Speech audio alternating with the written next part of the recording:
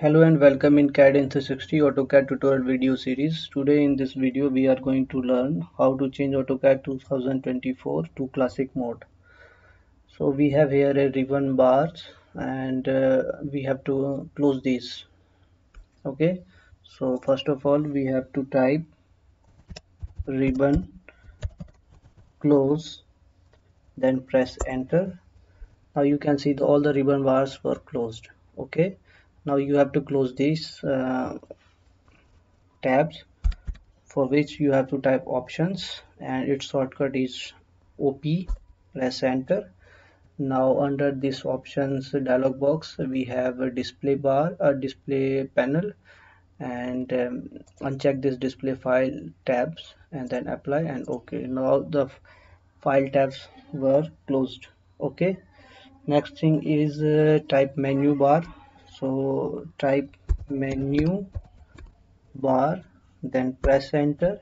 Now by default it is 0 since it is in close mode. Now we have to activate this, for which you have to type 1 and then press enter. Now we have a menu bar in front of us.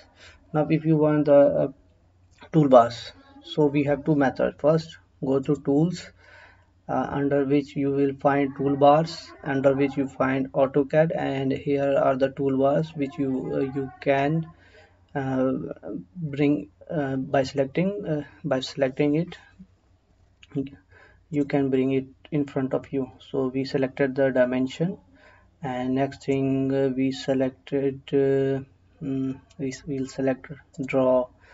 So this way we can bring whatever the thing we want one by one. Okay, another method is simply type minus tool bar, press enter, and here you have to either specify the name or select all. So we specify all, and now we have option of either show and hide. So we want all the toolbars to show us. So we are going to type S and then press enter, and now we will get all the toolbars in classic workspace here in front of us. So this way we can get all the toolbars. Now in classic mode, this command line is here in full length.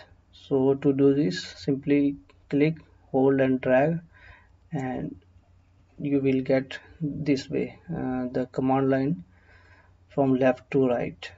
Okay, now if you want to restore it against to the latest version, so simply go to workspace and click on 3D modeling, and again switch to drafting annotation.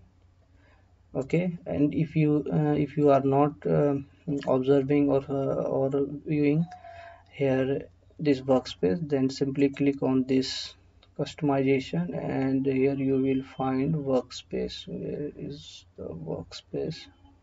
This is the workspace switching. Okay, just check it and this option will appear here. Okay, and under which simply switch any workspace. Okay, so we selected this, and to bring the files tab here, simply type OP, enter, and then display file. Okay, so this way you can uh, restore or switch to classic workspace, classic mode in AutoCAD 2024. Okay, that's all for this video. Please do like, share and subscribe for more video tutorials. Okay, thank you.